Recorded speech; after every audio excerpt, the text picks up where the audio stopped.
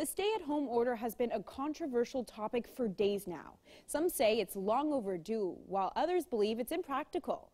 KZNI News reporter Kennedy Dendy spoke to residents in the area about how they would feel if the order becomes a reality. We need to do this for our community. As some residents in Lane County believe a stay-at-home order is exactly what is needed right now, because as they say, nothing is worth the risk. I have a friend who I just saw on Facebook who is sick because they don't have enough protective gear.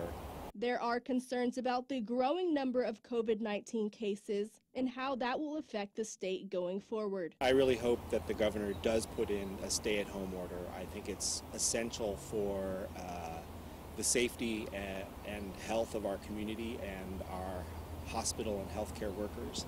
In this letter written by 3 local leaders, they encourage Governor Brown to make any policy implemented statewide.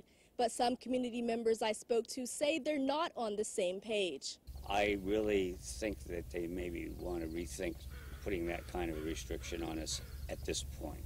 Pat Capsa says he already feels sorry for those whose businesses have been affected. It's just traumatic, it really is. I have friends in the restaurant business and so on, and there's no way for them to even know where this is going to go for them.